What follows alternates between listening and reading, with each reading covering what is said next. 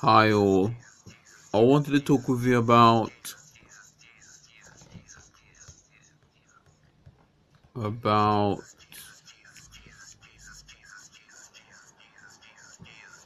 a list of all religions and belief systems. So the next one is called Rastafarian. Well, it's just called Rastafarian. Continuing on from previous religion titles from part 10, but this is part 11. So so what it says here is that Rastafarian is spelled R-A-S-T-A, so that's spelled, R-A-S-T-A-F-A-R-I-A-N. Rastafarian. It doesn't even say Rastafarianism, but it just says Rastafarian, and it's a god that's called Jah, like a black Jesus, and they do Majuna rituals, but so it says about being that father the black Jesus. So I'm just thinking, which part would Rastafarian, or the leader, or the god, be the god Jah, being the black Jesus? So I've seen photos of it before, but if we look at Jesus, there can only be really one Jesus, as I understand it, because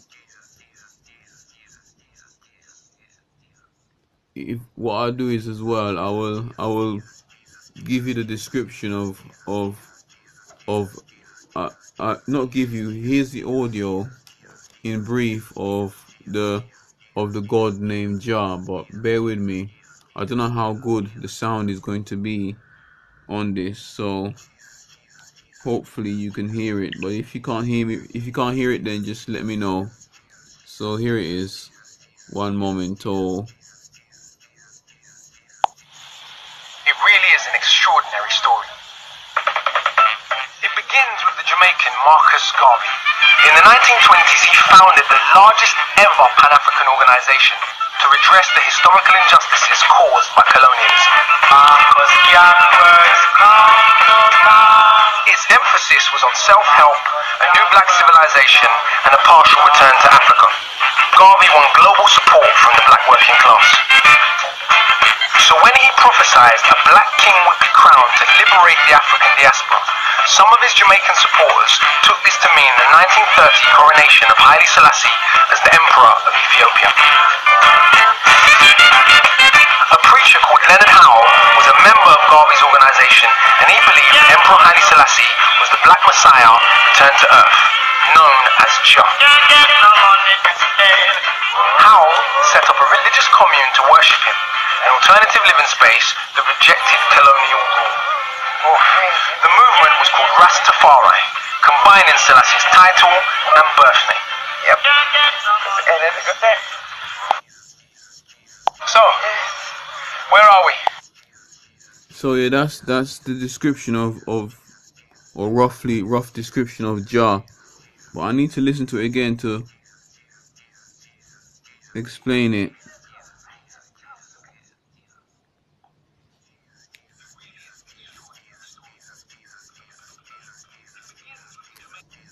So in the audio, it talks about Jah being a Messiah. But if we look up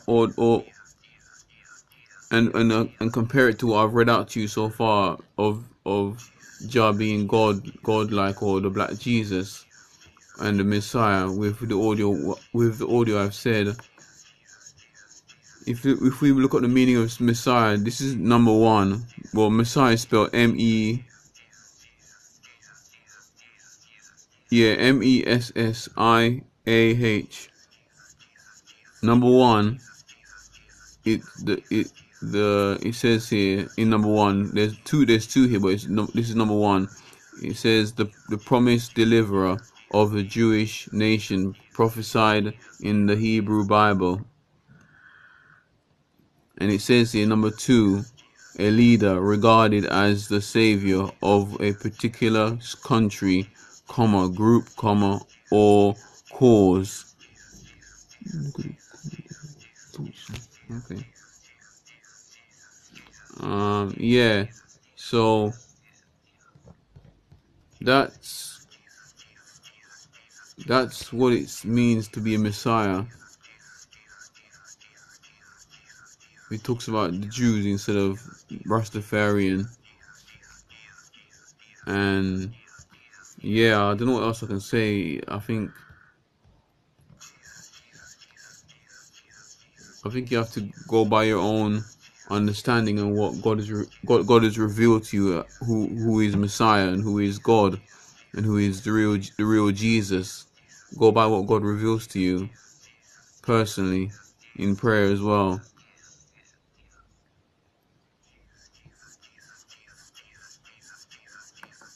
Because God speaks through prayer, and obviously plead the blood of Jesus, plead the blood of Jesus in it as well. Sorry, not the blood of Jesus, but just plead Jesus on it as well. Don't really need to plead the blood of Jesus on it. It's just Jesus. It's just Jesus alone. So if I go not there.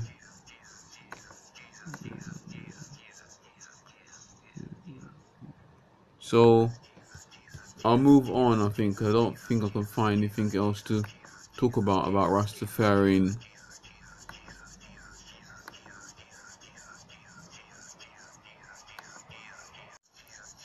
So the next one,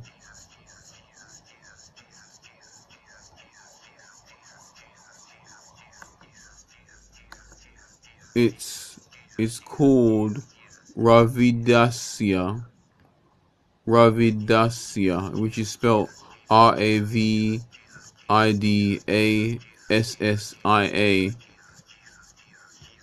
and it is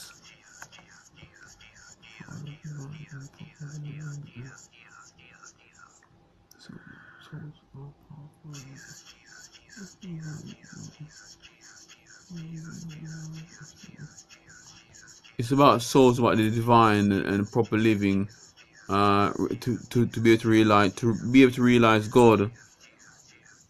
But you can't really be realized through your soul. Only if you pray and seek God through that, and obviously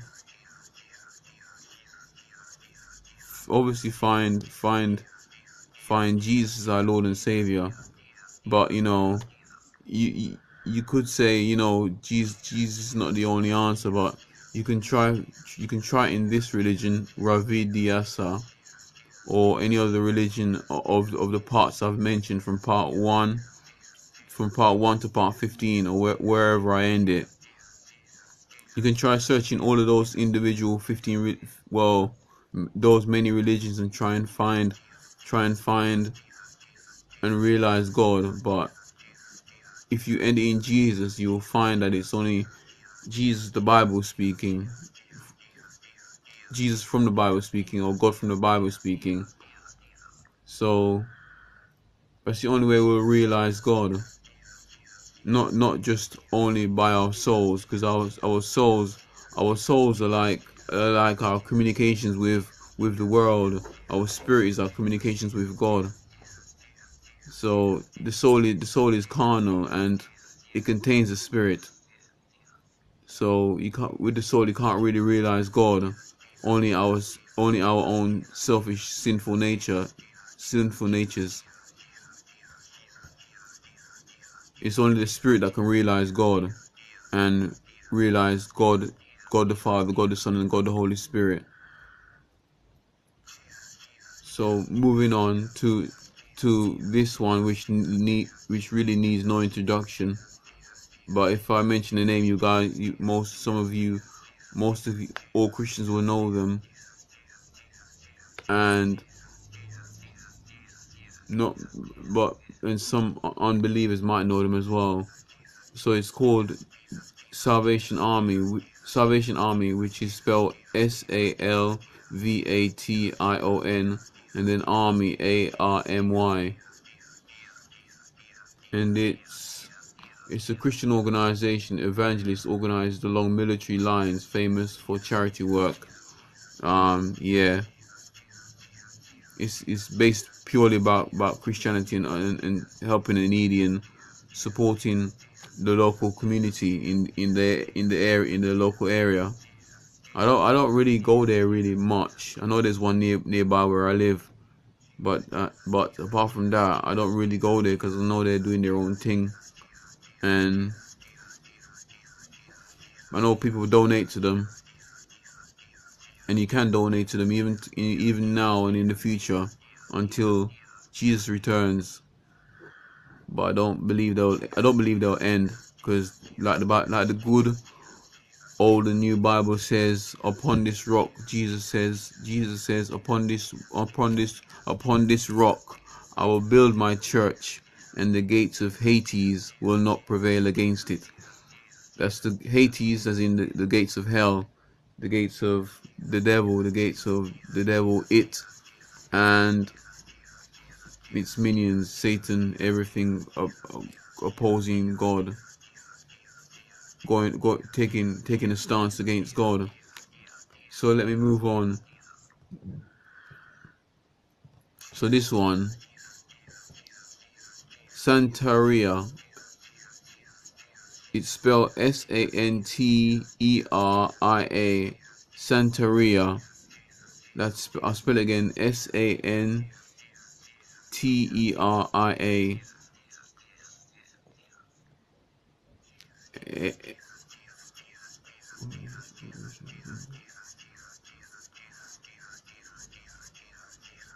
It's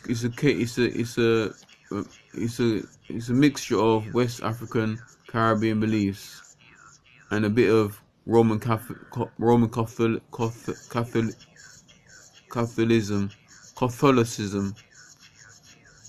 in it.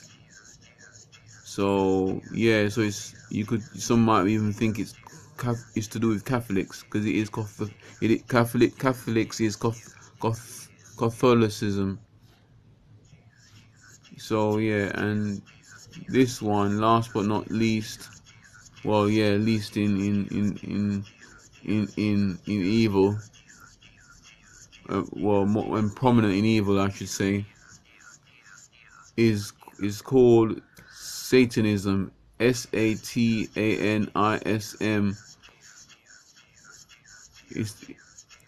It can be the least of our problems, but it's a big deal it's a big deal for crime. It's a big deal for Christians not to ignore Satanism. So it says it's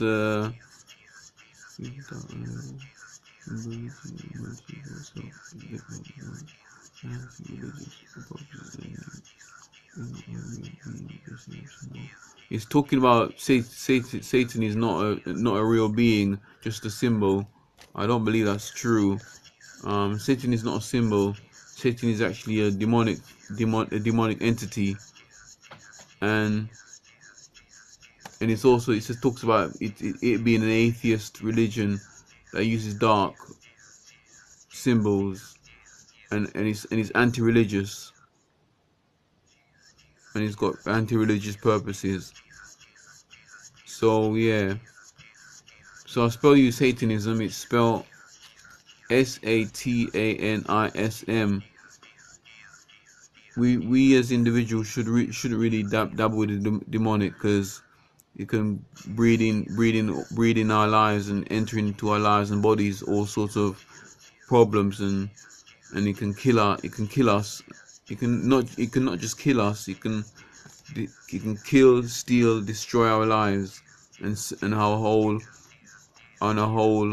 entity of what we are meant to be as human beings. All of our representations as human beings, and give us disfigurement in our situations and circumstances, and it sucks our lives away. Satanism, even and say anytime the devil speaks, he speaks a curse on our lives. Anytime God speaks a blessing in our lives, even if it's just for 20 seconds or 7 or even 6 seconds. 6 seconds God speaks.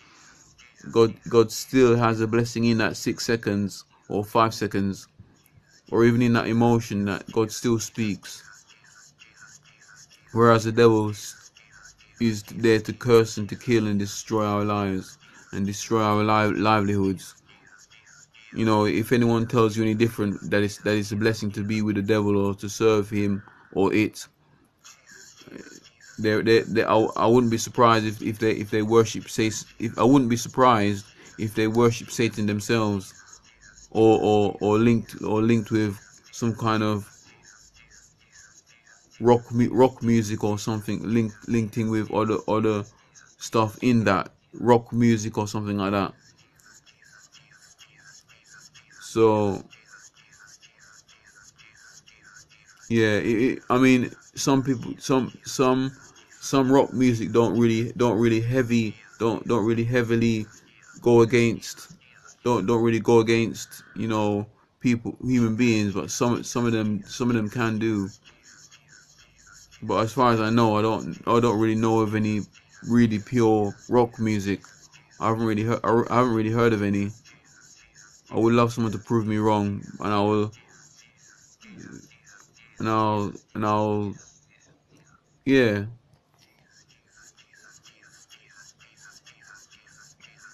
So that's really all I have to say in this video. So I will love you guys and pray for you guys and gals, and yeah, let me just pray. Heavenly Father, thank you for grace and mercy you put upon us from past, present, and future, oh God. We plead the blood of Jesus Christ on these situations, oh God, our circumstances in our bodies, oh God.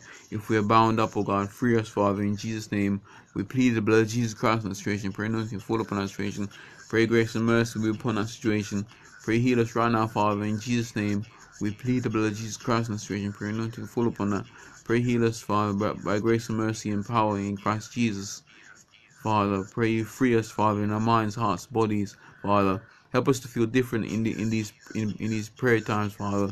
In Jesus' name, we pray your glory will shine upon us, oh God. In Jesus' name, we plead the blood of Jesus, and we pray you minister unto us in our minds and hearts, Father. Heal our minds and hearts, oh God. Heal our minds and bodies, Father. In Jesus' name, we pray your anointing will fall upon us for restoring us and restoring our circumstances, Father, in this original form, oh God. Please forgive us for our sins, Father, and all of our sins. Help us, Father, to forgive one another, oh God. Even if anyone's wronged us, oh Lord, help us to forgive one another, Father, because that's when the healing comes. Only when we forgive one another, that's when the healing comes. But without unforgiveness, Father, there can be no healings, oh God. But we pray, Father, help us to muscle up the courage and strength and humbleness to be able to forgive one another, oh God, and forgive ourselves, Father. We plead the blood of Jesus Christ in that situation. Pray anointing fall upon that situation. Pray you meet with us at a point of need, oh God, not at a point of want, but only at a point of need, oh God. We plead the blood of Jesus Christ in that situation. Pray anointing fall upon that. We pray these things all in Jesus' name. We pray, amen. God bless you guys and gals. Bye for now. Peace with you. If you can't, and my last words, if you can't find peace in your circumstances or situations, then really sit down, think hard and carefully what your ambitions, what you want to do with your lives, or what ambitions you want to follow and do. Because sometimes when we're frustrated with something, or fed up of something, sometimes it's not. Sometimes it's just. Sometimes it's not even the job that's the problem, or the circumstance, or the situations. Sometimes we're in a misplaced calling in our lives. We're at a place that we're not meant to be at, and we've got to seek God and declare Jesus our Lord. We've got to declare Jesus as our personal Lord and Savior, and then that's where we can find our true callings. If we try to find it anywhere else, we won't find it. But I can only recommend and encourage you to seek God, seek Jesus. Jesus is your personal Lord and Savior, and then that's when you will fulfill your true calling, whatever it might be. So God bless. Bye for now. Peace be with you.